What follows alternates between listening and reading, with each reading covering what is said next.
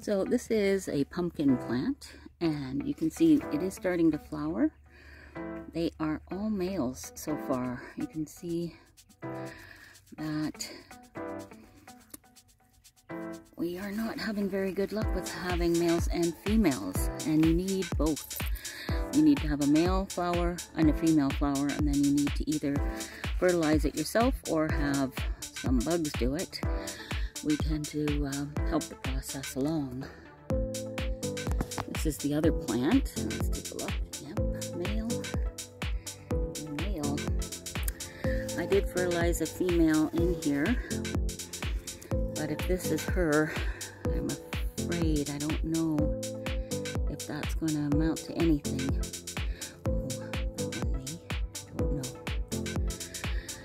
Well, it is mid-July, and these are small pumpkins, but I don't know if these are going to amount to anything. Such is the life of a gardener. So another way to fertilize is we've got some late season blooms on the apple trees. So if you take a Q-tip, I'm going to take from this tree, and I'm going to fertilize this one. This is a different tree.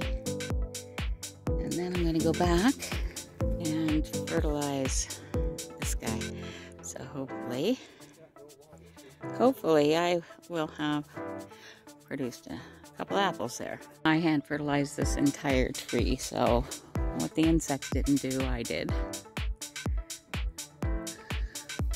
In a time where there may not be a lot of bugs and bees flying around, the way to fertilize your tomato plants is by vibrating them. You can use an electric toothbrush, or you can just come out and gently shake the plant. That'll help to distribute the pollen and give you some tomatoes.